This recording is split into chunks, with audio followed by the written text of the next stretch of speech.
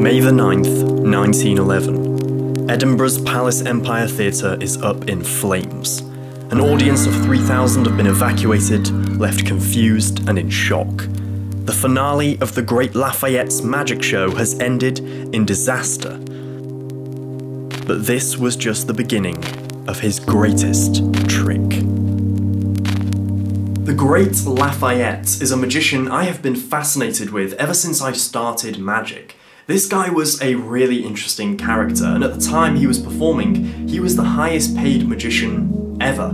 He earned about £4 million every year, and his most famous act was something called The Lion's Bride. And it was like a miniature play. It had a plot, it had characters. Essentially, a princess has to choose between marrying this evil king or facing a lion in a cage. And there was a real lion involved that would be growling and pouncing, jumping around inside this big cage. It was a big production, no expense spared.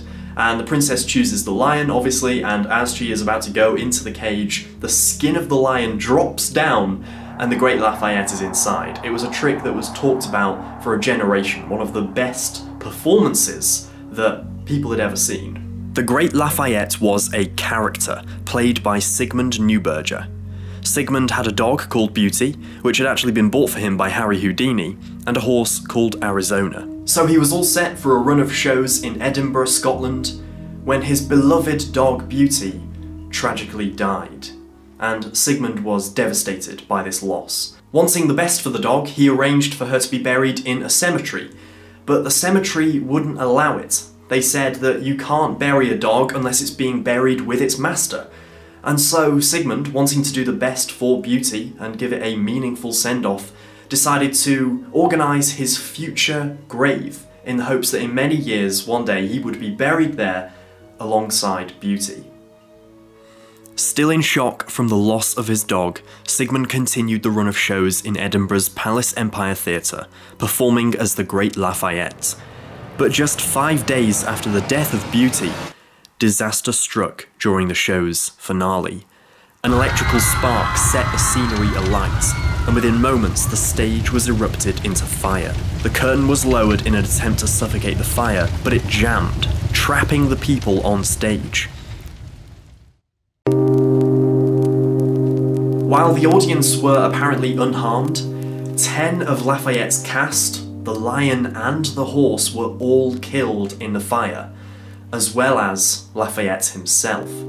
The body was discovered in the charred remains of the theatre. He was cremated and was about to be laid to rest alongside the dog, who had only just been buried 5 days earlier.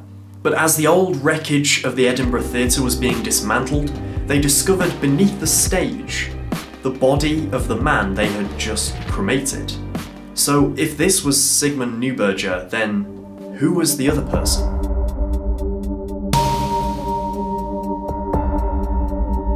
The first body that was discovered was actually that of Charles Richards, the band leader who also played a part in the Lion's Bride act as a double to the Lafayette.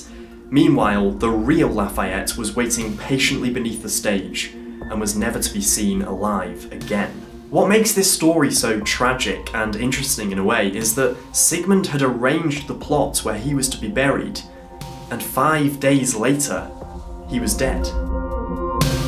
Lafayette had performed his final trick after his own death, an accidental illusion. Lafayette was cremated, technically for the second time, and placed in the paws of Beauty. 250,000 people came to watch his funeral. There is no doubt that Lafayette was famous and rich. Some theorise he was rich enough to fake his own death, wanting to escape the fame. Others suggest he escaped things in a darker way. Devastated by the loss of Beauty, he killed himself and went out with style in the literal finale of his show.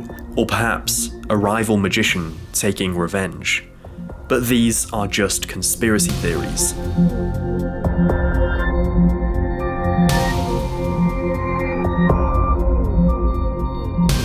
Thank you for watching this video. This is a bit of a different format, but if you enjoyed it, make sure to click the thumbs up button down below. I'll really appreciate that. You can subscribe if you're new, and I'll see you very soon.